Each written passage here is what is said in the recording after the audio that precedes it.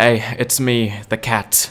In this painfully long project, I'll be ranking every Soulsborne and Sekiro boss from worst to best, according to my expert opinion. But to save myself from some pain, I'll exclude mini-bosses and Chalice Dungeon bosses from Sekiro and Bloodborne respectively.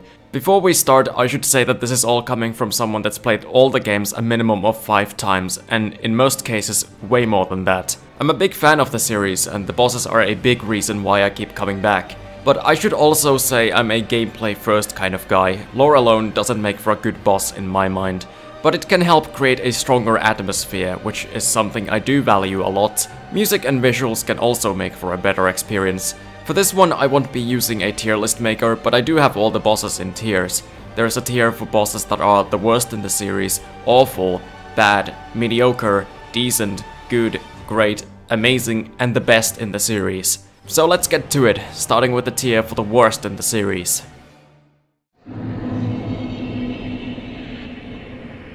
No surprise for anyone, Bed of Chaos remains as the biggest cocksucker in the entire series, and I really hope no one dethrones it after Elden Ring comes out. Since I have so many bosses to rank, I won't go into too much detail about explaining all their mechanics. I'll just give my overall consensus. And with Bed of Chaos, they really shit the bed. I don't like how you can't iframe the hand swipes. I don't like the gimmick of trying to avoid falling into holes that are all around the arena. I've done this boss countless times, and I'm yet to have a single second of enjoyment doing it. It is a god-awful boss, and everyone knows it. This is the only other boss I put in the worst ever tier. Not that the ones close ahead are going to be a massive improvement, but almost anything is still an improvement over this fucking travesty.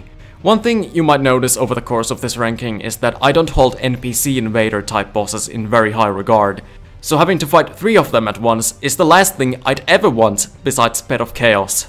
Not only are their movesets just the player's moves, but even their armor is just copy-pasted from Havel, Lucatiel and Alva, who are all existing characters, and there's no apparent lore reason for this. It's not the most frustratingly difficult fight ever, but it is consistently annoying, and I hate it. We've moved up a tier, but really we're still in the shitter. Since I played the original Demon's Souls only once, a long time ago, I'll only take the remake fights into consideration for this list. Not that it matters right now, because I remember Leechmonger being utter garbage back then, and turns out it is garbage. No matter how high the polygon count is, this boss can kiss my ass. The thing I hate the most about it is how the boss just constantly flails around wildly with shitboxes and leeches flying all over the place, so you can't even see what's going on. On top of that, it can heal itself. What a pain. True King Alond is literally nothing. I might as well be talking about how much I enjoy fighting thin air. This only exists as a storytelling device, and I'm not a huge lore buff like I said, so I really get nothing out of this, except I guess the soundtrack in the remake is pretty good. But, why am I even talking about this boss? Let's move on. I feel Dark Souls 2 had a problem with the whole idea of mini-bosses. Not every scenario where you have a slightly harder than average enemy encounter needs to have a health bar, fog gate, and battle music attached to it. But clearly, the team that developed this encounter disagrees. Even if this wasn't an actual boss, it would still be far from enjoyable. It's just a bunch of enemies crammed into a small space, and the only cover you've got are some breakable benches, which to be fair are a helpful addition, and it's the only reason why this boss isn't at the very bottom. But it's still very close. It's still very bad. Dark Souls is well known for its amazing and creative boss designs. Just look at Quelag or Gaben Dragon, those look fucking cool. And then you have this. Royal Rat Authority. This is just sad. They couldn't even get it to look like a fucking rat. It's a giant dog with rabies. I feel like they were intending to bring back Sif as a zombie, but then they realized no one would want that, and then they repurposed it as a fucking rat. But the dog rat isn't the actual threat in this fight, it's the little guys that can apply toxic to you. Dealing with the little rats, the toxic, and the boss all at once is just overwhelming. But if you manage to kill them before getting poisoned, then the fight is a joke. But not a funny joke, just a cringy Magicat video type joke. I don't want to talk about this shit fight anymore, let's keep going. I only see this boss as free souls at this point. I activate him, run back to the fog gate and let him kill himself and get a nice amount of souls early in the game. And really, it's more fun than actually fighting him. All he does is slam down his arms or whatever and let you hit them for a while, and it's very slow, very tedious. I really have nothing good to say about this boss. Just thanks for the souls, I guess. Ava is a pretty decent boss by itself, so if you have 2 Avas, that would mean it's twice as good, yeah? Well, no. But that must be what Dark Souls 2's dev team thought this whole time. Lud and Zullen is your punishment for getting through Frigid Outskirts, the worst area in FromSoft history. And with there being no bonfire anywhere in the area, all I can think about while fighting these cats is, please don't let me die, I don't want to do this area again. I want to let the preceding areas affect my ranking too much, but when it's literally the only thing that's on my mind when I do the fight, I can't ignore it.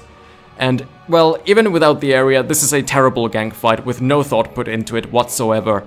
They're clearly not designed to work as a gank fight, and the devs just didn't care.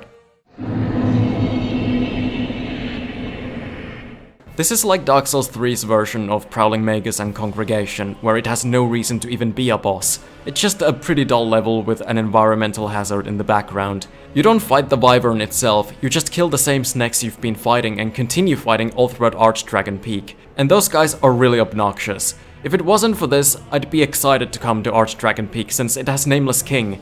But then every time I remember, oh yeah, I gotta do Ancient Wyvern first, and it just tanks that excitement. The Age of Ancients continues, and I just want Gwyn to get over here and fucking end it. I know it's a dragon, but that doesn't mean the fight needs to drag on for so long. I've seen people deploy various complicated tactics on bringing Ancient Dragon down, but I just stay at the front of it until it breathes fire at me so I can hit its neck a few times. Then eventually he flies up to breathe fire on the ground, and that's when I run away. Rinse and repeat about 20 times. I don't find this boss to be particularly annoying or frustrating, I just think it's boring, regardless of what tactic you use. These rats have giant pot dicks, and that's about all I can say that's even remotely positive. You find the rat with the mohawk, you hit him until he dies, and GG. It's not fun, the rats are annoying, the gimmick is uninteresting, and who even cares about fighting rats? Who plays Dark Souls to fight rats? It's Dragon Rider, but there's now 2 of them, and the other one can shoot with a bow. Isn't that exciting? It totally reinvents the wheel. Only the wheel was never a wheel, it was a square. And now instead of 1 square, it's 2 squares. So regardless, even if you have 2 square wheels, the car or whatever is still not gonna move anywhere. That's how I see this boss. It's just 2 bad bosses instead of 1. And it doesn't really matter that there's 2 of them because the guy with the bow is so easy. Like, you can kinda just ignore him, and once he does drop down you just kill him instantly. Who cares about him? Who cares about this boss? I know not many people like this boss, but I don't think many despise it the way I do. But to me the Headless Ape Gang is everything I don't like in Sekiro. I don't like the amount of repetition with bosses and mini-bosses, and I hate gank fights because the game's combat just isn't built for it. And this boss is a prime example of both. Or should I say, primate example. But yeah, this fight just doesn't really work because usually the idea is to get a death blow by depleting the enemy out of posture, but that requires you to stay aggressive on that one target. And in this fight the apes try to take turns in attacking you, but that goes against the whole combat system. So if you try doing it the way it's intended, I guess, it doesn't work. So, like most people, I usually just resort to spamming firecrackers until the brown ape is dead. This boss is a waste of time. Rejoice, my friends, because we've moved up a tier. We're now in the bad bosses category. Isn't that great? I can't say I despise Volnir, but I do think it's a bad boss. It's very easy, very awkward, and sometimes just annoying. I don't like how if you leave the right hand bracelet for last, he just starts hiding it inside this deadly fog. Especially because if you're down there trying to break it and he decides to start crawling forward, you're dead. That's it. Game over. The only thing I like is the reveal, how you're teleported to this pitch dark area and then realize there's a giant skeleton right in front of you. For a while I thought the Belfry Gargoyles used the exact same moveset as the Bell Gargoyles from Dark Souls, because the moveset these guys have is so forgettable I couldn't remember it until I replayed the fight.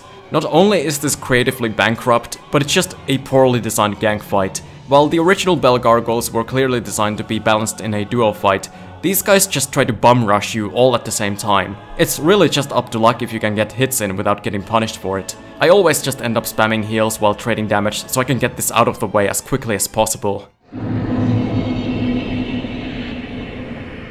Pinwheel has good music and atmosphere, and that's about it. He's really just a soul pinata. I don't know why they thought putting the easiest boss in the game in one of the toughest areas in the game would make sense, but it doesn't. I can't say I hate fighting Pinwheel because it takes about 10 seconds, but it does make it a bad boss. In the original Demon Souls, I liked the atmosphere and the music that accompanied the Adjudicator, but for some reason the remake replaced the music with something that seems more fitting for an action-packed second phase of a Dark Souls 3 boss. Not this. But regardless of how you feel about the music, I don't think anyone can dispute that this boss has nothing to offer in terms of challenge and thrills. I don't think I've ever been hit by this boss, because when he starts an attack, you can do a full lap around him before the hit lands.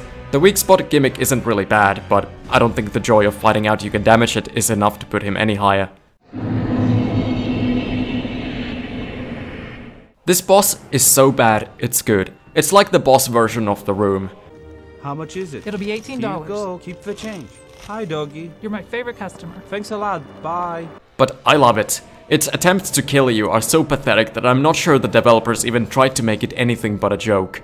Maybe it was like an inside joke between the devs. I don't know, but they definitely weren't shooting for the second coming of Artorias with this big piece of shit. This is just a waiting game. You stand still, dodge the few spells the butterfly has, wait until it eventually one day lands and get some hits in, and then repeat if necessary. And if you can't kill it when it first lands, it feels so bad to see that motherfucker fly away. Sure, you can use ranged weapons to kill it, but I mean, who plays Dark Souls with a ranged build? Not me, and this is based on my own experiences, and in my experience, Moonlight Butterfly sucks. Again, with this being the remake version, hot damn does it look good. And that's pretty much it for things I enjoy about this encounter. The fight isn't really a fight until the end where you tickle his chin for a bit, and even that's not really a fight. Though I do like that you have to avoid the breath. Shows just how strong this fucker is when he can kill you by just breathing. But I could have done without the whole sneaking around bit, which is most of the quote-unquote fight. It's at first rather unclear when the boss can see you, and I just don't enjoy the stealth mechanic. It's not my cup of tea. I do understand how it works now, but the learning process with all the one-shots wasn't very fun.